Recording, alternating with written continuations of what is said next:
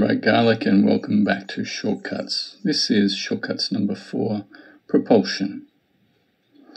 Many, but not all, in covert projects associated with ETs, people in the military and aerospace companies and the general public have a fixation with propulsion systems.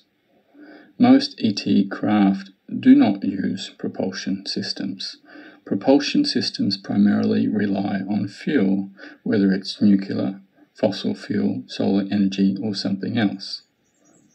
They don't use fuels or propulsion systems. Instead, they displace space or track along space.